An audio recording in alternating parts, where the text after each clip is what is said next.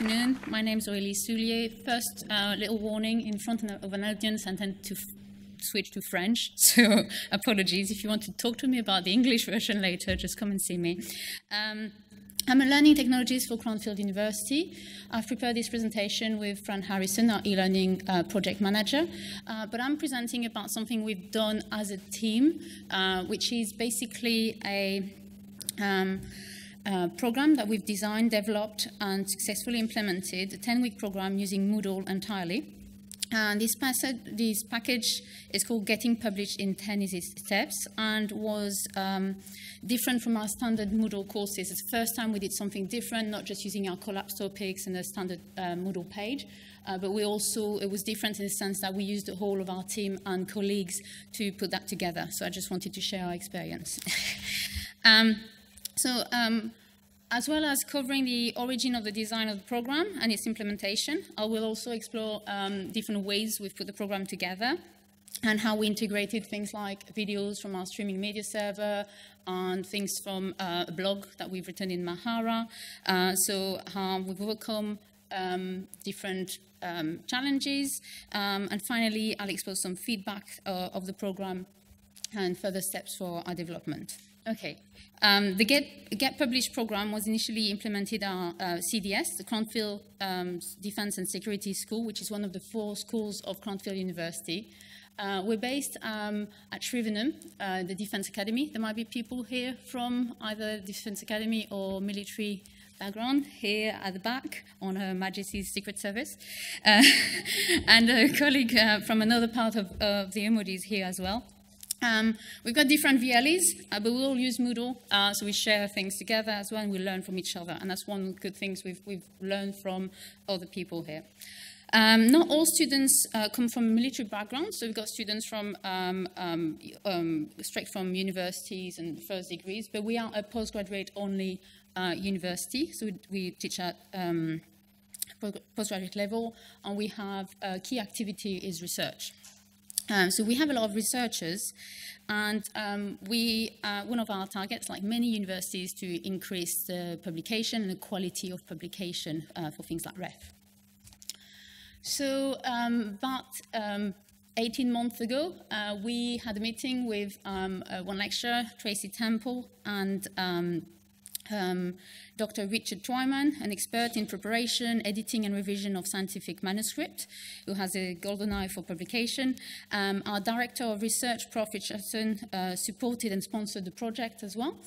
So we met, and they wanted something like a webinar series, but they didn't know what a webinar was. So we talked to them about what we could do with Moodle. We came up with this Get Published in 10 Easy Steps package and designed it as a team and recorded, piloted what happened with that. So the aim was to reach our research staff and research students who couldn't attend Richard's face-to-face workshops for full days and guide them through each step of the writing process of papers. So now, for your eyes only, to assist researchers, we had this 10-week program. So what we have, obviously, we've got an introduction, summary, and survey at the back, but it's 10 steps, consistently designed in a grid format.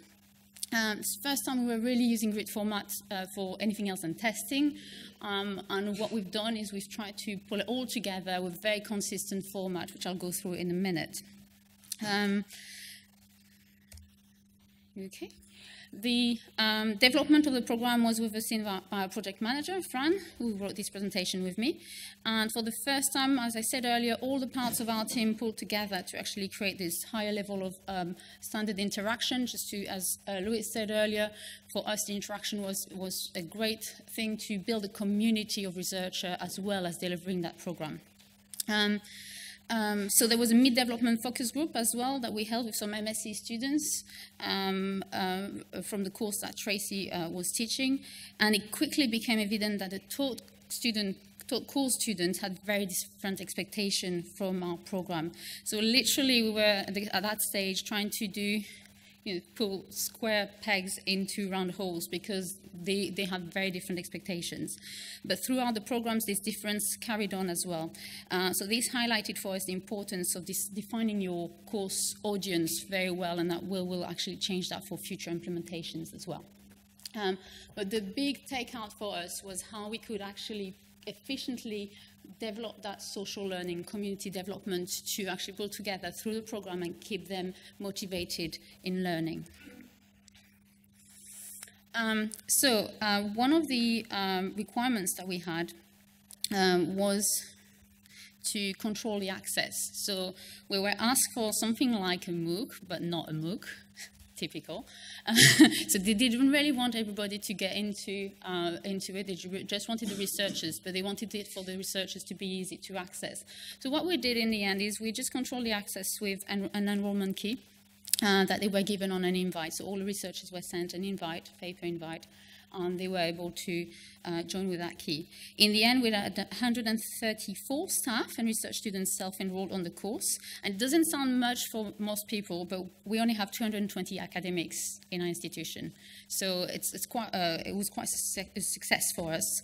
And we added something that we call a privileged access, which is basically an element that after a cutoff point, which was halfway through the course, we stopped the enrollment key. So just to keep that sense of community, we stopped people joining after a while so that they could go through and learn.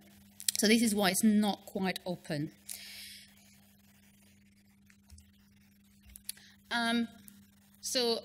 What we've used, as I said earlier, is the grid format. It was initially designed on a clean theme for Moodle 2.9. But the transition to 3.1 was actually quite seamless, so we're quite happy with that because we moved to an essential theme.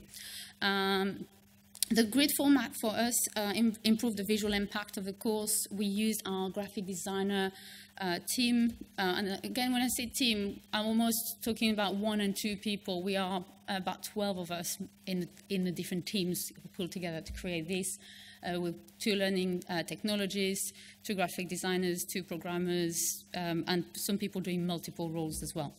But the graphic designers ensured the consistency, the thumbnail styles, which worked well for mobile as well, and each step had a date release system as well. So we used the restrict access function in Moodle to move forward.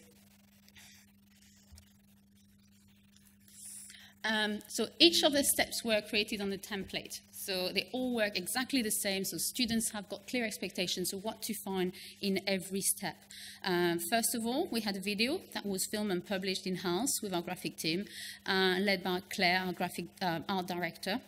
The music was written in-house by our multimedia programmer, who happens to be an experienced electronic music composer. So we just pulled on everything we could get. The audio files were accessible here for different learning preferences as well, and accessibility. The transcripts were there as well every time, and some staff actually commented on feedback that they used the audio transcript and the audio file and the transcript together, so they could annotate as they were listening. They preferred that to the videos, so it depended on who was accessing. And there was a summary as well. So these were not the transcript of key points, of takeaways of what they could get from that, which were matched with the summary in the video.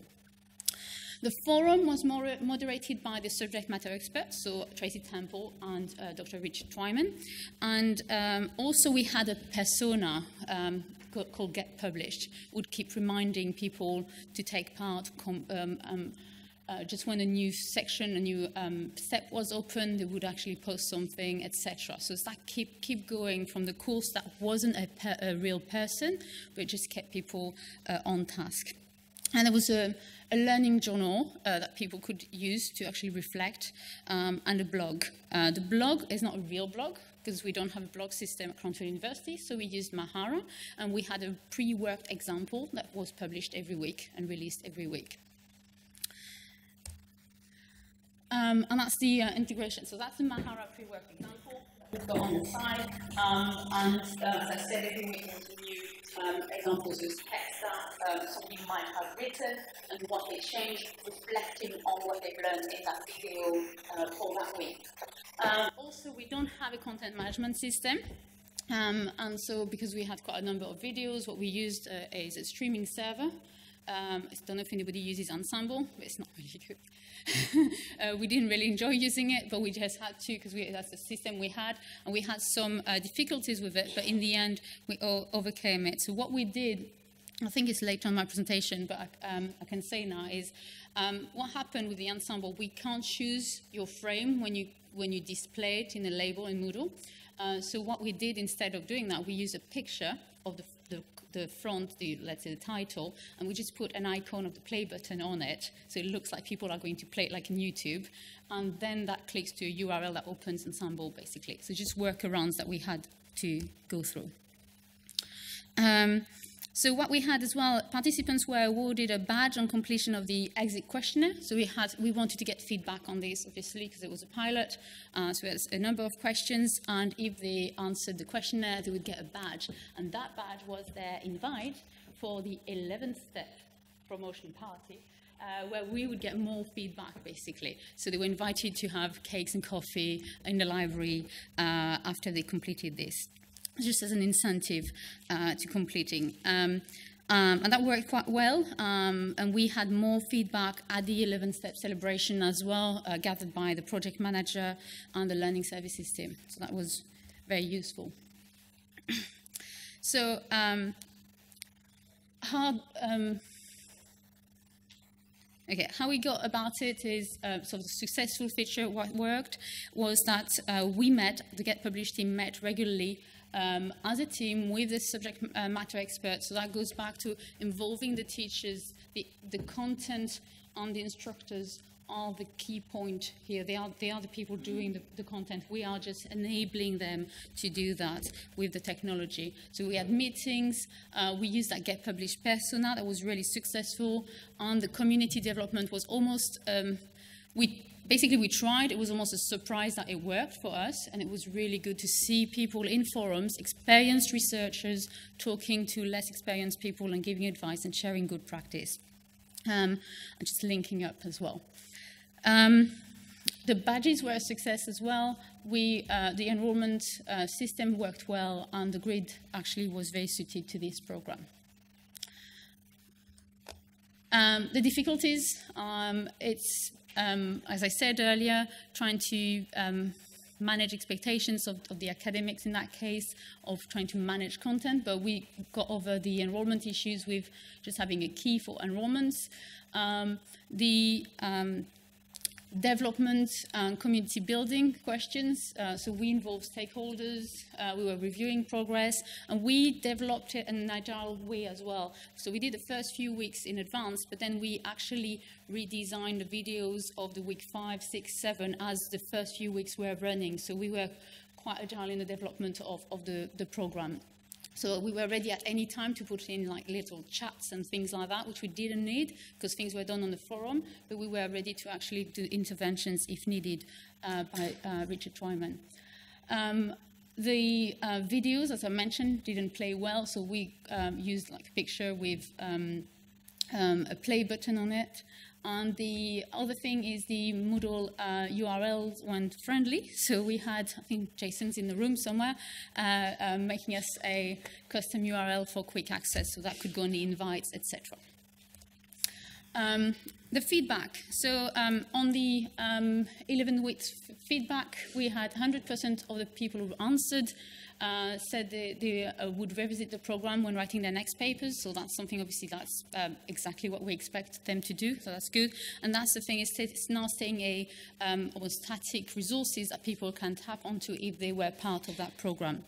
The exit questionnaire gave us in-depth feedback that I've mentioned just now as well, and we gathered more feedback. One of the key things we've been asked for is add a social science thread, which was incorporated in the second version.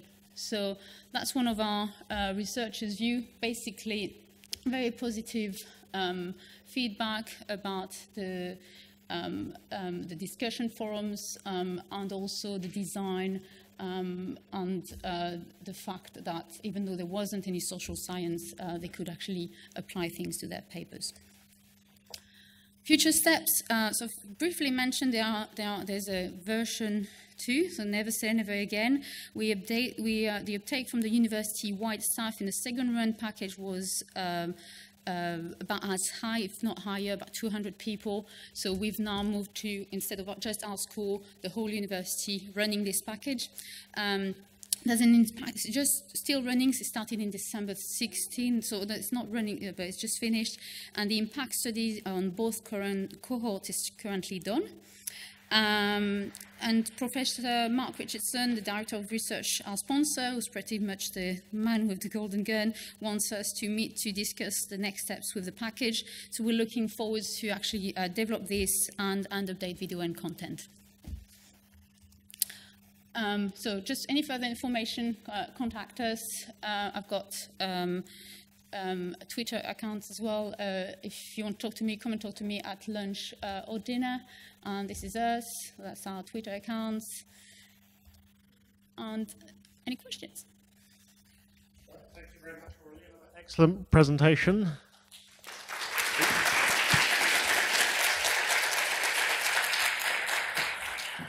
I just want to say, I think it's a bit cruel. We have a talk about good practice for course design, then you have to stand up and talk about how you built your course. But actually, I think you passed the test, because I think you did most of the things that Lewis said you should be doing, like high production values and